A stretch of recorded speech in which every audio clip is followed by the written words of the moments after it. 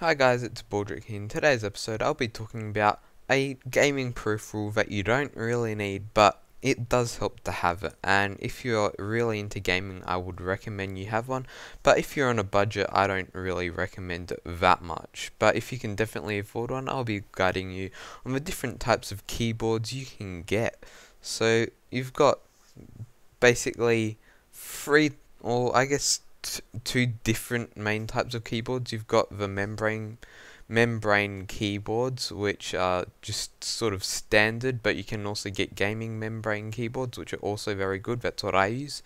And you can get the mechanical keyboards, which a lot of people say are much more responsive but much louder. It sounds like clicking a mouse every time you type, so I'm not sure if you're really into that. I'm not really too much into it, but I may consider getting one in the future. So, the advantages of the membrane keyboard is that it's quieter, it's also less expensive, and also, I guess they're more common than the mechanical keyboard, unless you're going specifically for gaming. So we'll just talk about the gaming membrane keyboards. For some reason, I don't know why, but I bought a MMO keyboard, even though I don't play any MMOs apart from Elder Scrolls Online.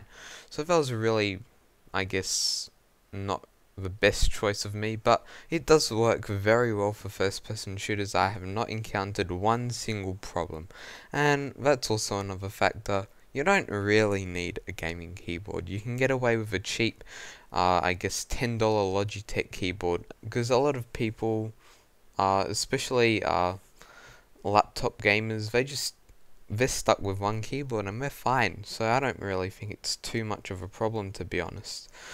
So with a membrane, you've got lower response times, not really by too much, and I guess they're less reliable. They're more likely to stuff up than a mechanical keyboard because they're cheaper, but that's about it. The mechanical keyboards are more geared towards first-person shooters, I guess, whereas some membrane ones are good for MMOs, as you don't need too fast of reflexes to play them. And that's about it for membrane keyboards. You can get them from about, they range from obviously the $10 typical Logitech non-gaming ones to the, I guess, $200 ones with screens on them, which is like the Razer Deathstalker Ultimate. It's got a screen on it for like, it's got a UI. Like, why would you do that on a keyboard anyway? It's pretty awesome. I wouldn't mind having one, but I also would mind paying $250 for a keyboard. Anyway, so that's it for membrane. Now you've got your mechanical keyboards. The mechanical keyboards are often very nicely lit.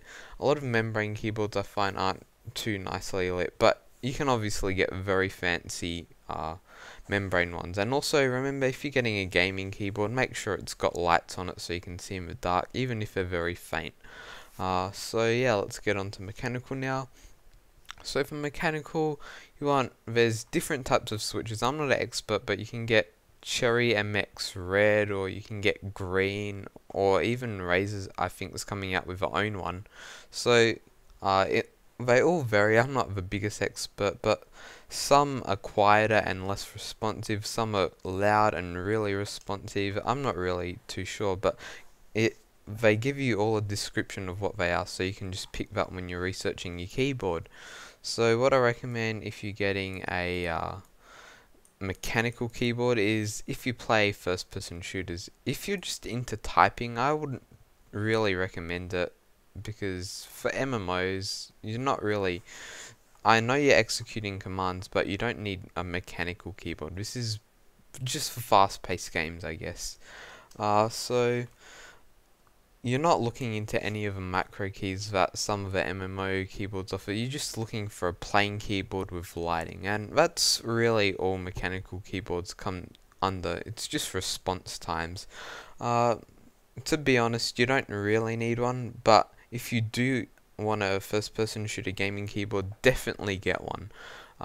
If you don't like the loud noise, say you, I don't know, like talk on Skype a lot, maybe you get a really get the top of the line membrane keyboards, because they can be almost as good.